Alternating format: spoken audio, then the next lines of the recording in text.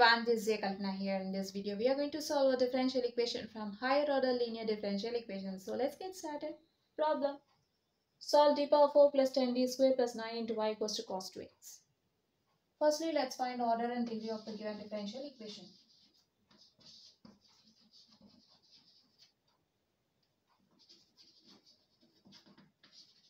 Given differential equation.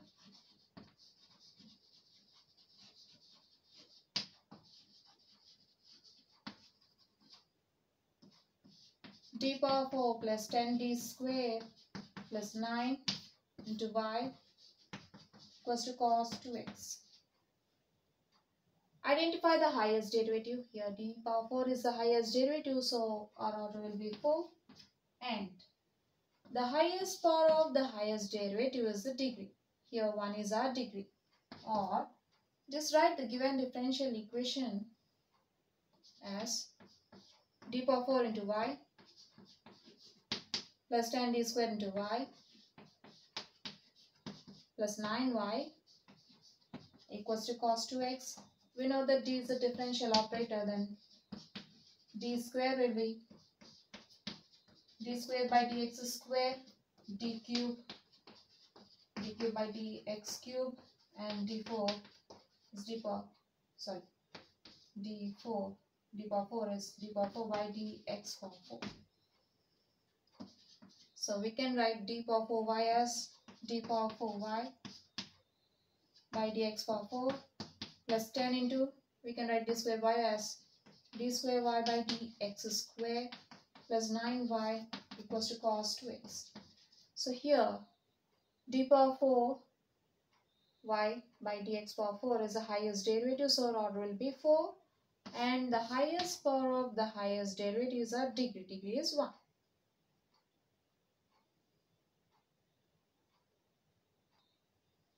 So we are given a differential equation which is in operator form.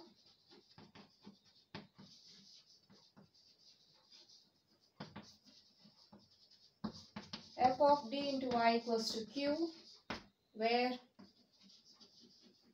f of d equals to d power 4 plus 10d square plus 9 and q equals to cos 2x.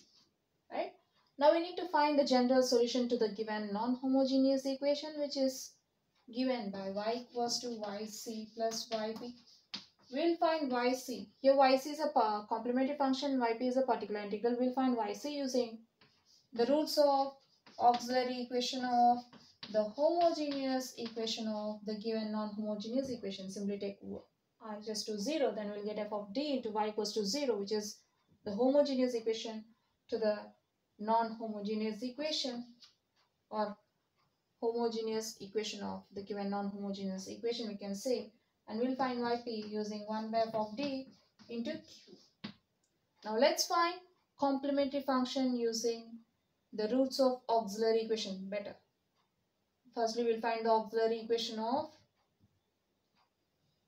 the homogeneous of non-homogeneous equation, and we'll find roots to this auxiliary equation. So let's see how we are going to get roots to write complementary function.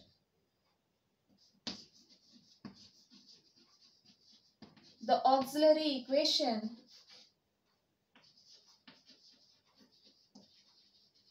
of f of d into y equals to 0 is f of m equals to 0, where f of m equals to, we are having f of d equals to d power 4 plus 10d square plus 9. So by replacing the differential operator by m, we'll get f of m equals to m power 4 plus 10m square plus 9. Then our auxiliary equation becomes m power 4 plus 10m square plus 9 equals to 0. Right? We can write m power 4 as m square whole square plus split 10m square as 9m square plus m square plus last term will remain the same. Now let's take m square common from the first two terms. We'll get m square times m square plus 9 plus the next two terms remains the same. If you notice, you're having m square plus 9 in both the terms. So let's take m square plus 9 common from the two terms. Then we'll get m square plus 9 into m square plus 1. Equate each factor to 0. Okay. M square plus 9 equals to 0. And m square plus 1 equals to 0. From m square plus 9 equals to 0, we'll get m square equals to minus 9. Then m equals to plus or minus square root of minus 9. We can write square root of minus 9 as minus 1 into 9.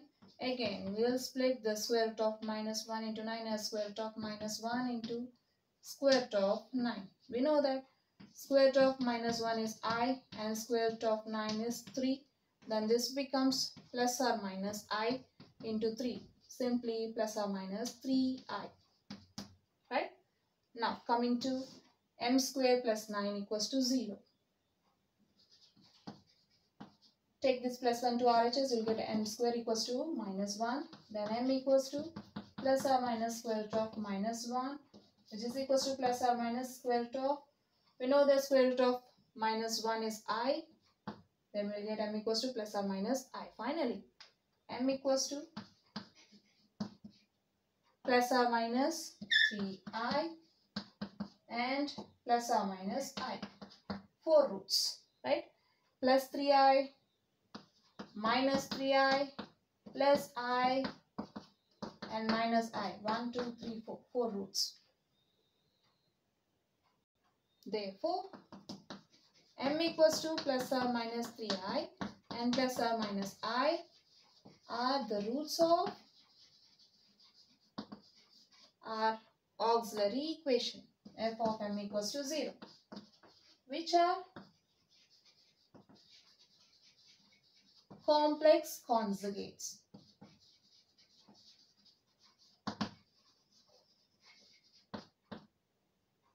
Right? Plus or minus 3i is complex conjugate and plus or minus I is complex conjugate. If 3i is a complex number or imaginary number, then its conjugate will be minus 3i.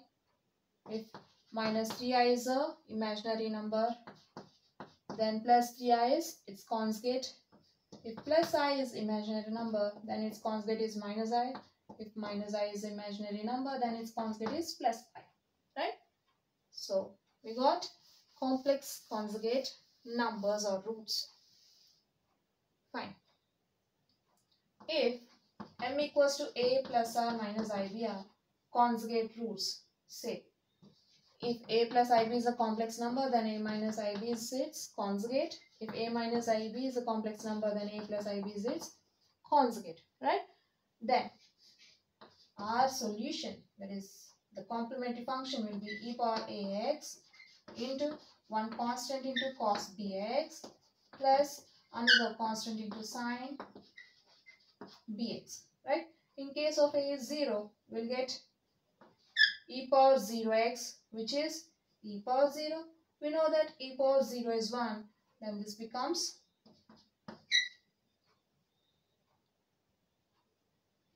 e power 0 into c1 cos bx plus c2 sin bx, right?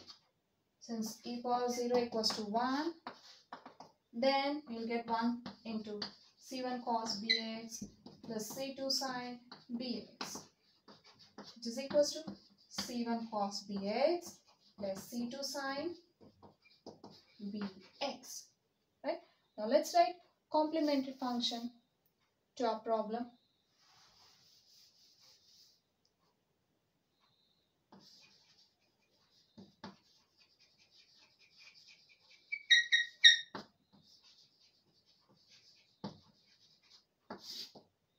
Yc equals to one constant.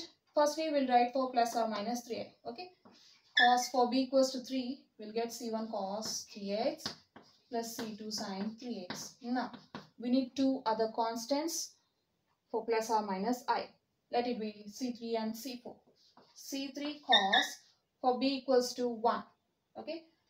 Compare m equals to plus or minus IB with m equals to plus or minus I into 1. Then for b equals to 1, we'll get C3 cos x plus other constant into sine x. Right? Therefore, y is equals to C1 cos 3x plus C2 sine 3x. This is not x, this is 3x, right? For b equals to 3x. Plus C3 cos x plus C4 sine x. Now let's find yb.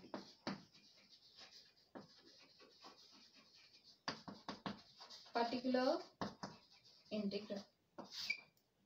Particular integral is given by yp equals to 1 by f of d into q, which is equals to, we have f of d power 4 plus 10d square plus 9 into q cos 2x. This is of 1 by f of d into cos ax form, right? For a equals to 2. We need to find d square, which is given by minus a square equals to minus 2 square equals to minus 4. We should always remember the denominator must be non-zero, right? So, consider the denominator part. Take the denominator part, d power 4 plus 10d square plus 9. We can write this d power 4 as d square into d square plus 10d square plus 9. Now let's replace d square by minus 4 and see what we are going to get. Minus 4 into minus 4 plus 10 into minus 4 plus 9 gives minus 4 into minus 4, minus into minus plus, 4 fours are 16, plus into minus minus, 10 fours are 40 plus 9. 16 plus 9 is 25 minus 40, which is equals to minus 50. Non-zero. So by replacing d square by minus 4 in the denominator, we'll get a term which is non-zero or a number which is non-zero, right? So we can replace d square by minus 4 is equals to 1 by, you can just write this as, don't write this here. Firstly, let's write d power 4 as d square into d square plus 10 into d square plus 9 into cos 2x. Now we can write, replace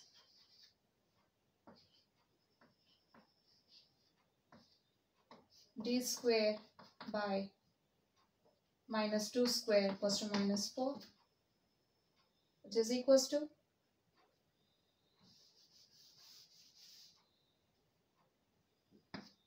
one by minus 4 into minus 4 plus 10 into minus 4 plus 9 into cos 2x.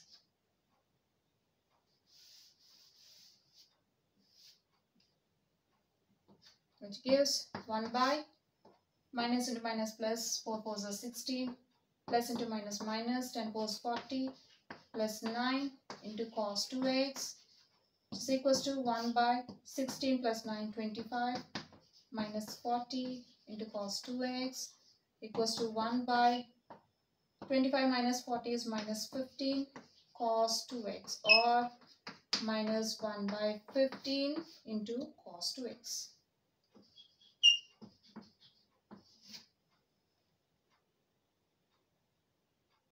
Therefore, yp equals to minus 1 by 15 into cos 2x. Now, coming to the general solution.